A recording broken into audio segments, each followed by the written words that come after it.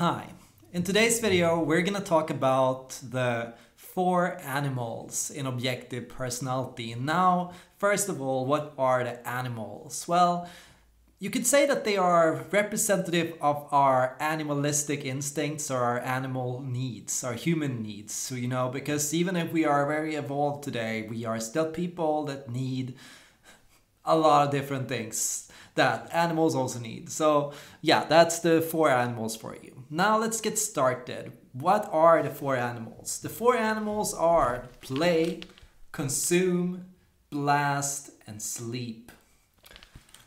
What does that mean? Play, consume, blast, and sleep. First of all, it doesn't mean what you think it means. Objective personality describes the 4 animals as follows. First of all, blast is about the process of quickly skimming information and then going out and doing a lot of stuff with that information. Consume is carefully researching or studying or gathering a lot of stuff and then slowly taking your time to make a decision or to take action based on that information. Sleep means to take time for yourself, slowly and methodically going over different options and carefully taking your time to make a decision based on these things. Play means to quickly look at and take in a varied variety of information and to quickly then, besides that, make decisions on said information together with other people. Stay tuned for the next video on objective personality by clicking subscribe down below. Now, first of all, objective personality will be quick to tell you that that's not the whole truth. Oh, you can't discover blast just by looking at whether somebody is really fast to get going, or you can't say that somebody is a perceiving type just because they are constantly reading stuff but never getting anywhere. You can't do those things. That's not going to work. You're not going to be able to spot a sleep type based on the fact that they don't talk much, or just based on the fact that they are often like contemplative or analytical. Like, that's not going to help you. So first of all, you want to study the correlations and connections that these concepts offer. As you might have noticed, there's already some connections here. Consume best describes and connects to the Myers-Briggs trait of perceiving. Blast best connects to the Myers-Briggs concept of judging. Sleep best matches the true sense of introversion. And consume basically matches, play basically matches, and finally play basically matches our most stereotypical version of Myers-Briggs extroversion. Now, why are these traits so difficult? Why is it so hard to understand animals? Why are the animals so hard to spot and recognize? Objective personality will be quick to tell you that you're not going to be able to see these concepts very easily. And even if you take all their classes and study all their content for a really long time, it might still be very difficult for you to apply these concepts to type people effectively and accurately. Why is it so hard then? Well, because every animal has to be understood by its relationship to other animals. You can't study or simply look at one thing a person does. You have to understand their full context of their behavior. You'll have to understand that consume types can learn the ability to blast information. Similarly, blast types can develop the persistence and perseverance to take time to study a concept for a longer time before they think they're know-it-alls and before they go full Dunning-Kruger and tell everyone about it and act like they're total masters even if they don't have any clue what they're talking about, These concepts cannot be taken stereotypically and should not be taken stereotypically. If you choose to go that route, you're gonna get lost very quickly. So, in what way could consume blast? And in what way could consume look like sleep? Or in what way could consume look like play?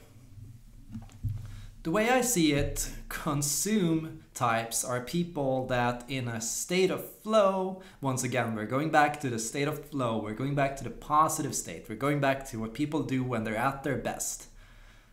Consume types at their best are gathering new information.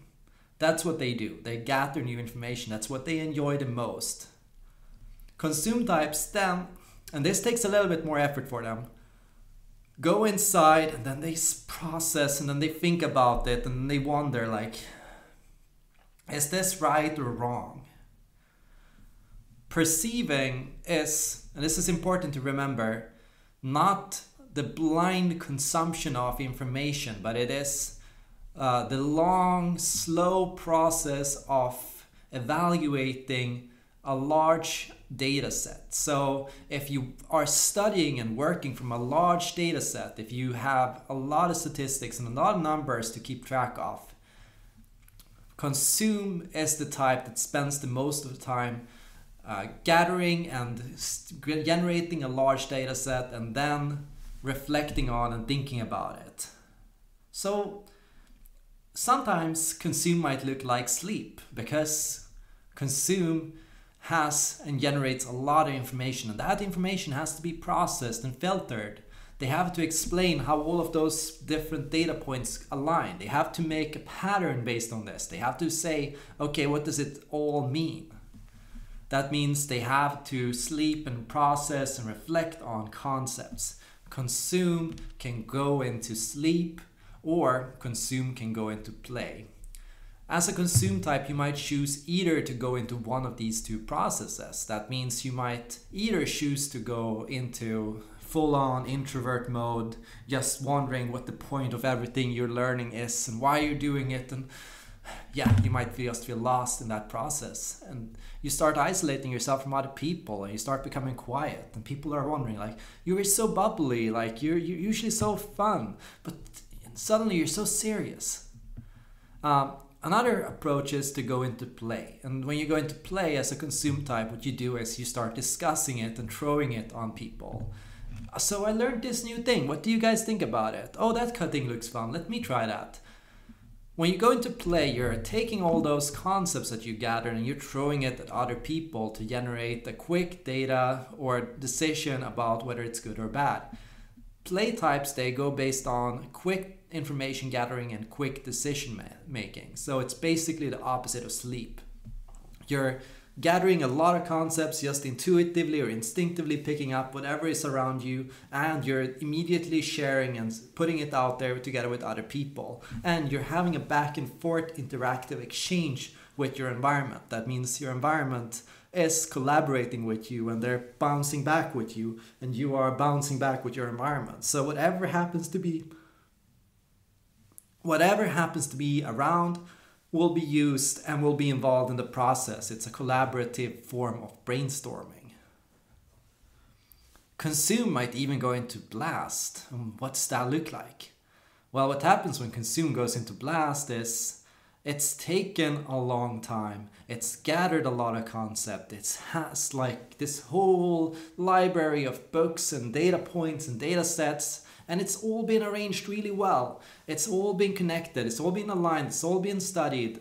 It's started to generate a huge grasp on things. And then somebody comes and asks, hey, do you happen to know anything about squirrels? And consume goes, oh boy, do I know a lot about squirrels. Let me tell you. And that's when you can see that, yeah, consume types can and are highly effective at blasting information within areas where they have already done a large amount of study and when they have gathered a large amount of concepts. So consume types in these areas, they've already made their decisions, they've already plotted out their data points, they've already gathered their information, so they're good to go. You can see consume looking like blast in all those situations. So if you ask somebody with consume to talk about something they're passionate about and where they've done a lot of study, they'll act very confident and they'll be pretty good at talking about it. But if you start throwing in new data points, and if you start giving them new angles, and if you start challenging or bringing up missing information, they're gonna retreat. You're gonna notice this. They're gonna retreat and they're gonna go back inside, because perceiving needs to be able to explain everything. And there's new data sets, and oh, I haven't looked at these things and I haven't understood them. And when that happens, that's when they start going more inside again and they start becoming more quiet. So the more information that is new and original, the more likely the consumer is going to go inside, and the more knowledgeable or the more consistent information is, or the more secure they are in an environment, the more likely that they're going to go into a state of judging or blasting or organizing that information, because it's already done. Similarly, let's talk about blast. Blast types, or generally speaking, judging types, tend to be people that they're very quick at making decisions. That's the general difference here. They make decisions quickly, where consume makes decisions slowly. So if you are making a new decision about something you have not been confronted with before, as a blast type, it's pretty easy, because you've already got a map, and you can usually just, based on that, make and draw connections and say, okay, this is good or this is bad. When you're a judging type or a blast type, what's going to happen typically is you're going to spend a lot of time taking on and processing information. So when people are introducing you to new information, your typical response is going to be no, I don't know. You're going to decide that no, this is not something I need, and you're going to block it out. Or you're going to take a long time to sit on that concept, and you're going to know that that information is there, and it's going to go into the back of your head in that information pipeline. You know, blast types, they have a very small and tight information pipeline. Usually it's like, yeah, in a year or so I'll start looking into reading up on that or doing that, you know, because I've already got this other thing that I'm planning on or thinking about or processing that's been in my head for a really long time. And that's the general state of blast. Blast is slow at information processing and information gathering, but quick at decision making and executive decisions. And that's why it's so confusing, because here you got this idea that blast types, they're quick to get going and quick to get started. That's what Dave Shannons has been telling you, right? So, but no, that's not the whole picture. The reason why they look like they're so fast-paced is because they're fast-paced at decision making, but they're not fast-paced at information gathering. If you put a blast type and a consume type in the same room and give them 10 books, to read and to make a presentation on, well, the consume type is going to read more, but it's going to struggle to make that presentation, and the blast type is going to read less, but it's going to take more time and make a better presentation of those very little pages they read. And that's also something that they do. They skim things. They focus on areas where they're comfortable or where they already feel familiar. They'll open up or skip to the page where they already know stuff, and then they're going to take that page and then they're going to make a whole presentation and make a lot of decisions based on that information. And that's blast for you. Play. Let's talk about play. Play is that interactive state of throwing out decisions. And let me introduce a new concepts to you here, because so many people are getting tied up on the question of extroversion and introversion, or in this case, play and sleep. If you are an extroverted type, and most people are not pure extroverted types, you know, that kind of a person does not really exist in the full sense of the word. Everyone is introverted a little bit and everyone is extroverted a little bit, you know. When you're trying to determine the two, what you're looking for is typically boundaries. Energy boundaries, more specifically. Extroverted types, they tend to be people that have very, very weak boundaries when it comes to energy. That means they are more about the process of expending energy and doing something or executing or interacting or putting energy to practice.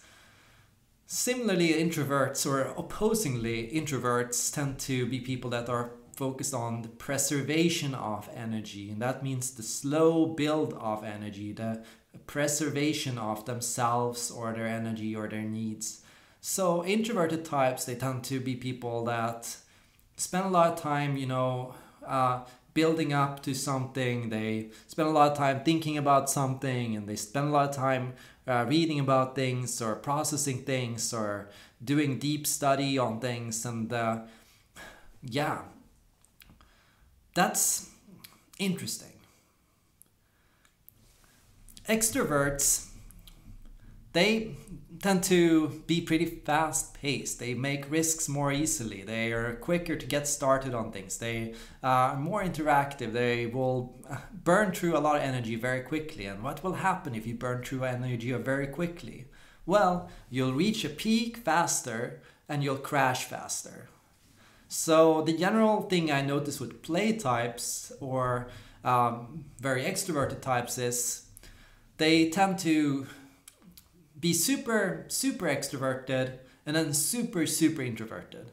They're typically the best of both worlds. Yeah, most extroverts, they'll tell you this. No, I'm actually very introverted, like because once in a week I will crash and I'll just be so exhausted and I'll just be completely dead.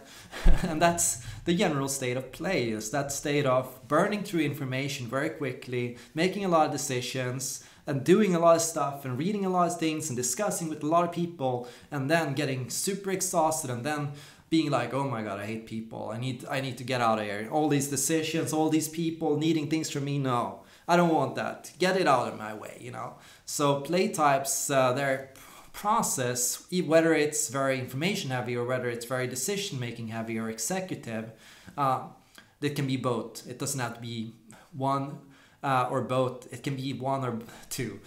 So what tends to be the case here is they'll say that they are very introverted because they crash and because that process is extremely energy intensive, and they'll need to recharge energy a lot in order to manage all of the things that are happening. And a lot of time, when you're playing, it's super fun and you're super optimistic, but you're also faking it a little bit. Extroverted types and play types, they're going to laugh away your jokes and remarks and criticism, and they'll be like, oh, that's no big deal. Oh, the car crashed. Ha ha ha. Happens, it happens to the best of us, and then they will get home and they'll be like,